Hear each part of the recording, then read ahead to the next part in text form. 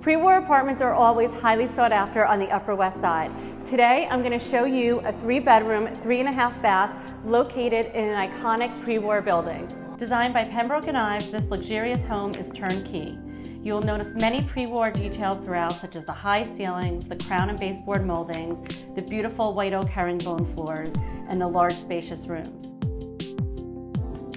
The kitchen has custom cabinetry, Miele appliances, Carrara marble countertop, and it opens up into the living and dining area.